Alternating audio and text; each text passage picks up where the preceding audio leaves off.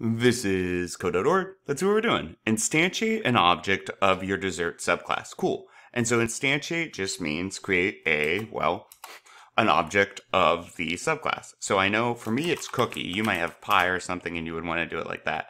No, guys, like always, the naming tradition in this or convention is my cookie. I just want you to realize though, I could name this chip, right? Or, I don't know, what's cookie? Honey cookie? Nah, that doesn't sound great. Or cake cookie.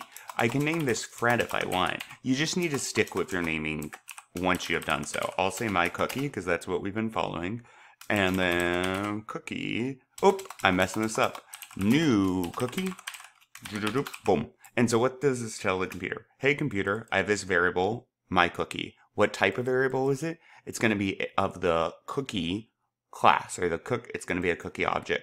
How do I create it? Run this new cookie constructor. Oh, what is this? Oh, it's located in cookie. Slap, and we'll run this guy right here.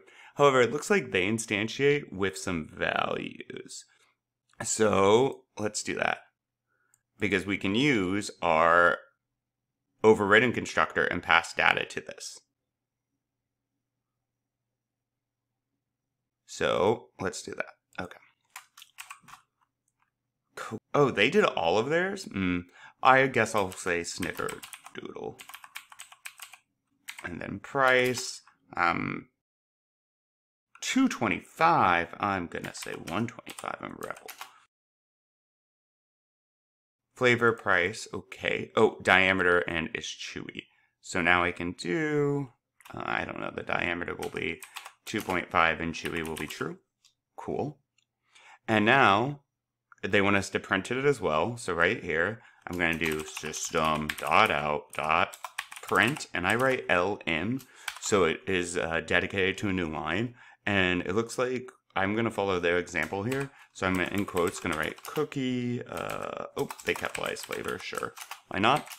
And then in the quote plus, now this is where I call the get methods that we made. And so for this, I can do my cookie.get flavor, bam. Okay, let's just test as we go. I probably broke something already, and the great thing about programming, test a lot. And I did. Turn chewy. Oh, is chewy. Oh, diameter is an integer. So our previous dessert, coconut, is printing out, and now I'm printing the cookie flavor. Cool. So I'm going to go ahead, because it's going to be similar, copy and paste. Cookie, what was next? Price. Get price. And do they ask for all of these? Print the stored values in the instant variable. And I will. I'm just going to print all of them. So copy, and then whoop, paste. And I want to point something out in just a moment. Cookie, let's see, has icing. What? That's not even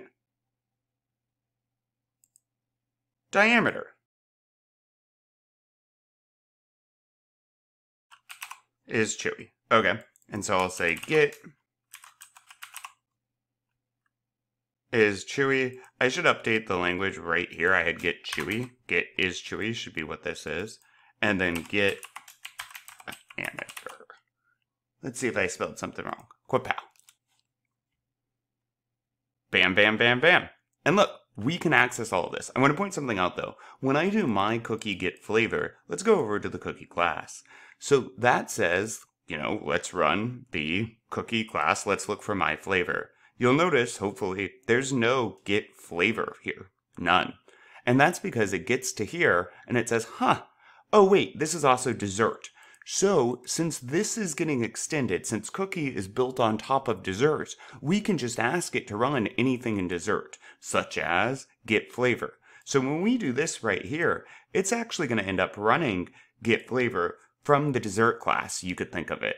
And get price is the same thing. Now when it does get diameter, it first goes to here because it's cookie and says, oh yeah, get diameter, and executes it.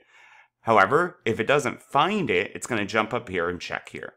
So that's pretty cool, and it's one of the powerful features of extending a class and having subclasses. Oh, actually, before I forget, I want to make sure to commit all this. Cookie, added accessor methods for instance variables. I'm going to do that for dessert and cookie. I don't remember last time I did it commit for dessert, so just to make sure, commit. Good and good. Onward.